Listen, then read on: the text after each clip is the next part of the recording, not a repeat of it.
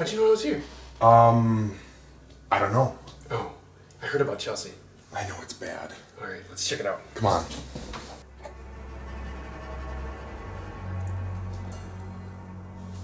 Shit, this isn't good. No.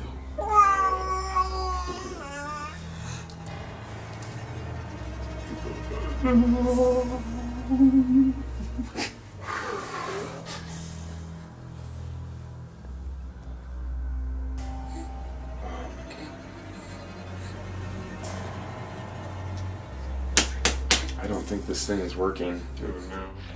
I don't think it's working. Chelsea? We gotta go do an episode at Fright Farm. Are you okay? This isn't good. Oh, no, it's not good. We don't have a backup host. She's sick? Probably. She looks sick. Yeah. What it is? I don't know what it is. Something she ate? Maybe.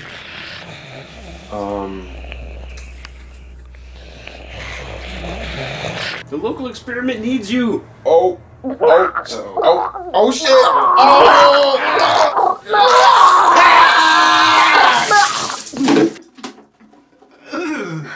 Okay, guys, I'm feeling better. Let's go shoot the episode.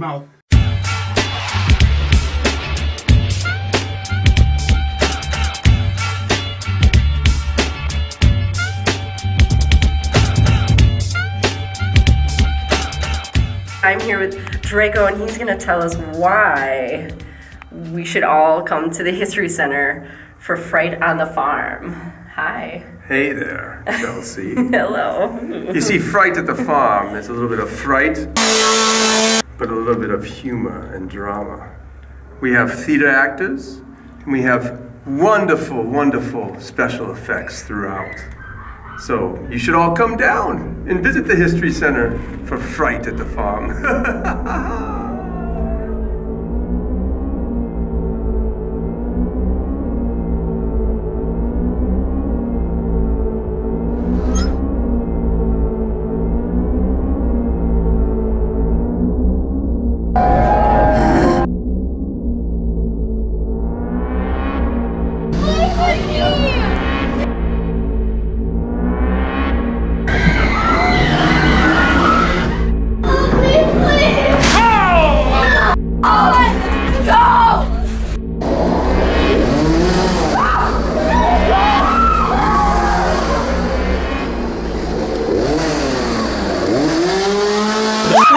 History about when this all started or how? Yeah, Fright to the Farm, it started in my house about 7 years ago. And I would just open it up for the community to come through, and, well, it grew, and in one weekend I had 1,500 people.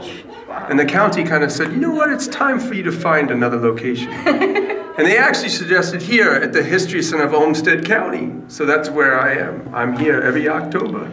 And what I love is you guys are raising money for certain charities each year. So what is it this year? Yes, so we raise money not only for the History Center of Olmsted County, but for the last 2 years we've raised money for Brighter Tomorrows, which is a cancer support group for families that have children with cancer.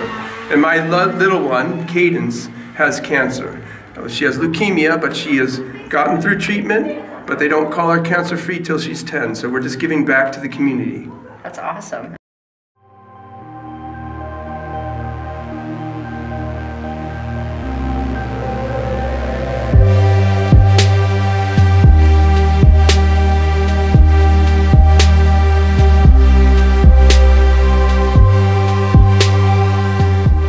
Day of the Dead Poets Slam, an event celebrating Dia de los Muertos, a traditional Mexican holiday, and the cultural phenomenon that is the Poetry Slam.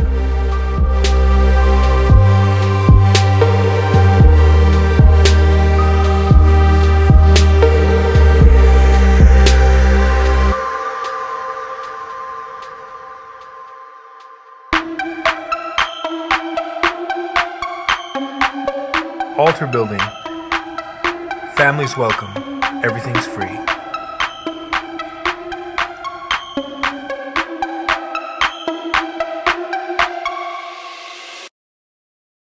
Can you tell me maybe one of your most memorable Halloween moments?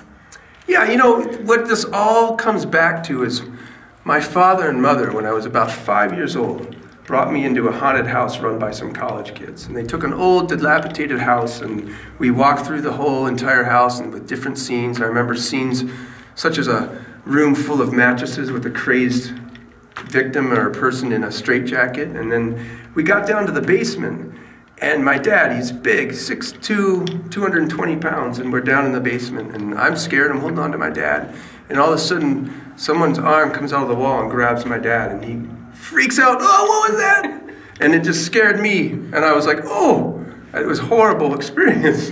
But then I'm like, oh, I got older, and I'm like, you know what, I need to do this. I need to scare other people, and it's amusing to see that. But also in the same note, I also like to do a family-friendly presentation. So we do that. There's 4 nights, the 16th, the 18th, the 25th, and November 1st from 5 to 6 p.m. where we turn off all the animatronics and we just turn off the noise and we let the little ones come through and enjoy the attraction. So hopefully they won't get scared, and later on they'll come back and enjoy us when they're older. They're ready. I love that. That's a good way. And let's see if I have my scream down before I go in to see if I can be ready. Are you ready for this? Oh, I'm ready. Are you ready? Ah!